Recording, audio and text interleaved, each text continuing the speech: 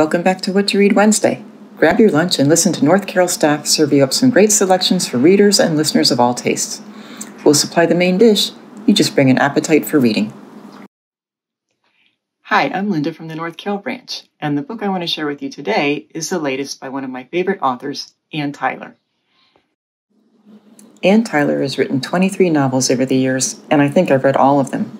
Some of my favorites have been Dinner at the Homesick Restaurant, St. Maybe, A Patchwork Planet, The Beginner's Goodbye, Vinegar Girl, and Clock Dance.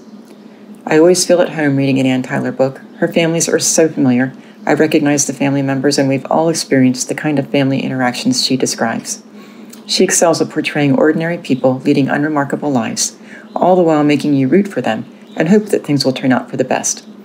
I also love that her novels take place around Baltimore, and so I recognize the neighborhoods where her characters live and work. All of these elements come together again in her latest novel, Redhead by the Side of the Road, published in 2020. We are introduced to Micah Mortimer, an ordinary man leading an unremarkable life in Baltimore. Micah is in his 40s and a self-employed tech expert. He calls himself the Tech Hermit and makes house calls helping people solve their various computer-related problems. He supplements his income by working as the superintendent of his apartment building. Micah's days are ordered and routine. Each day starts with a run at 7:15 a.m., followed by breakfast, shower, and the household chore of the day. Floor mopping on Monday, dusting and laundry on Wednesday, kitchen cleaning on Thursday, vacuuming on Fridays.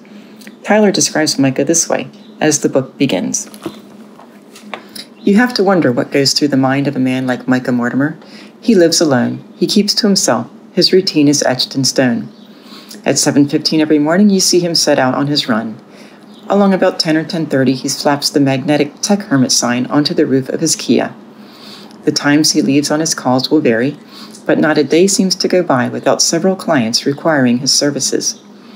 Afternoons, he can be spotted working around the apartment building. He moonlights as the super. He'll be sweeping the walk or shaking out the mat or conferring with the plumber. Monday nights, before trash day, he hauls out the garbage bins to the alley. Wednesday nights, the recycling bins. At 10 p.m. or so, the 3 squinty windows behind the foundation plantings go dark. His apartment is in the basement. It probably is not very cheery. Does he ever stop to consider his life, the meaning of it, the point? Does it trouble him to think that he will probably spend his next 30 or 40 years this way? Nobody knows, and it's almost certain nobody's ever asked him. Micah is dating Cass, a school teacher, and their relationship also falls into a comfortable routine. But one day, all of Micah's routines are blown apart when Cass tells him that she's facing eviction, and a teenager shows up on his porch claiming that Micah is his father.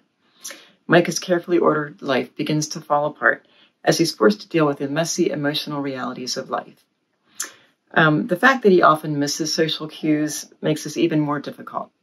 To quote from the book, sometimes when he was dealing with people, he felt like he was operating one of those claw machines on a boardwalk, those shovel things where you try to scoop up a prize, but the controls are too unwieldy, and you worked at too great a remove. Forced to take a closer look at his life, Micah begins to reassess some things and that he has taken for granted, and realizes that he's not always seen things clearly. He wonders if his relationships haven't worked out in the past because he hasn't found the right person, or if it's because he hasn't been the right person.